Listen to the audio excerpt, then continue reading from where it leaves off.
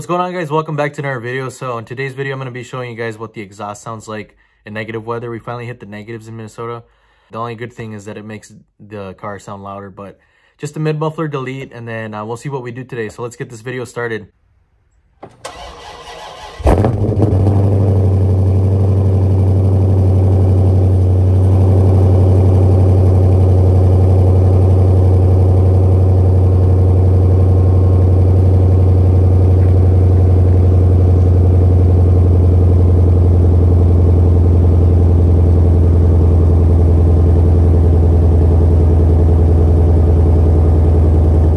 Weather's back to normal, 23 degrees outside, so we need to drive the car a little bit just to get the tire pressure up. But yeah, so let's head out to this car wash. We definitely need to clean. I'll show you guys what the car looks like before, because man, this salt is just killing me.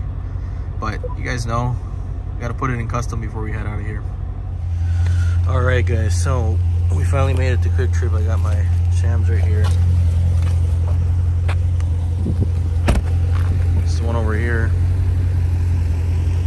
County Road 5. If you live in Minnesota, that's where it's by. It's a new one. It's touchless, but man, look how bad the car is.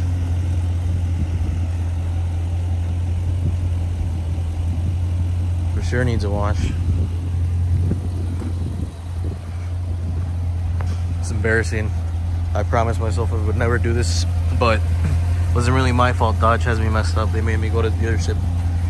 Could have rescheduled, I guess, but anyways, yeah, we have I have the Armor All.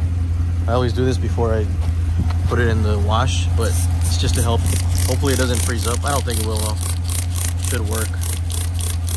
This definitely helps though. I would recommend doing this before you take your car to the wash. This is a touch-free wash, so it won't damage the paint. We have nothing to worry about anyway, because we have the, what do you call it? The clear wrap around the car, so it's fine. We'll get this one too.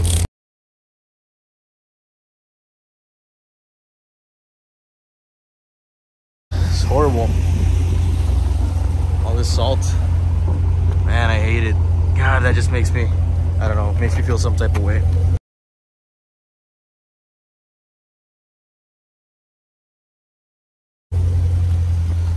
Look at this one.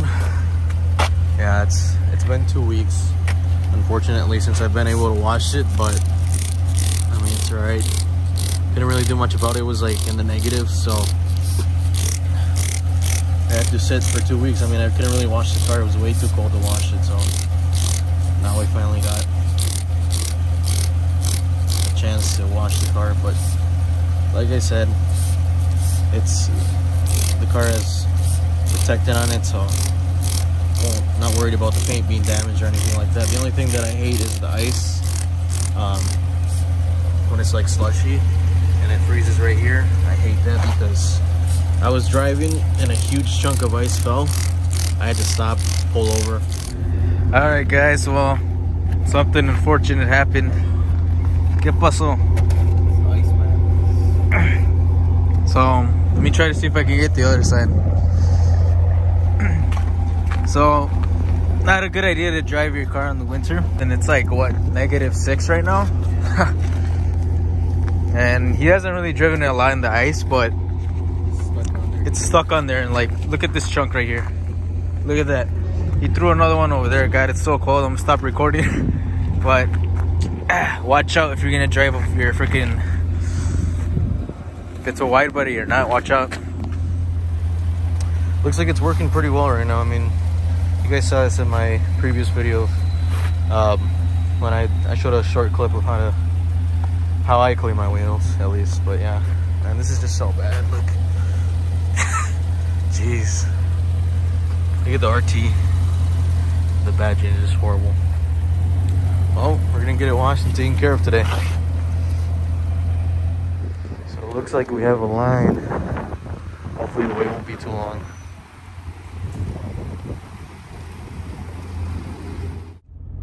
So shout out to my brother. He's the one who told me to try this car wash out. He said it's brand new, and it is, because this gas station was just built not too long ago. But $10, not bad, and it washes under the car. just because we want to make sure we do that. Don't want it to start rusting. So we got a Mopar over there. What do you guys think of those Gladiators? Same color, I think, as mine. That one's actually a little brighter and looks like it's a little lighter. But yeah, looks like they got custom wheels on it. What do you guys think of those? I'm kind of iffy about them. I mean, this one looks kind of cool. But they finally came out with a 392. I think it's a Rubicon. So comment down below what you guys think about those. I'm excited to see what you know, what they can do.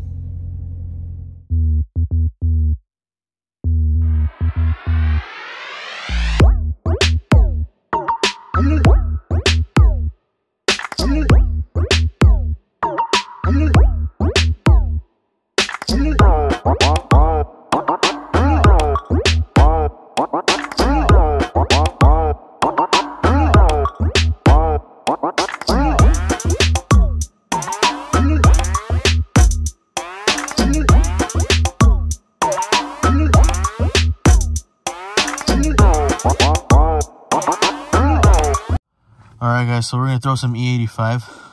Just messing with you. But I don't know, we had some other issues with the 91 again. I just had bad luck, but I don't know what happened. I guess it just didn't want to keep pumping. So it's always the quick trips. I don't know why. I mean, it's good quality gas, but anyways, we're gonna get out of here. So make sure you like, comment, subscribe, share the video, turn on notification bell, and we'll catch you guys in the next one. Thank you for watching.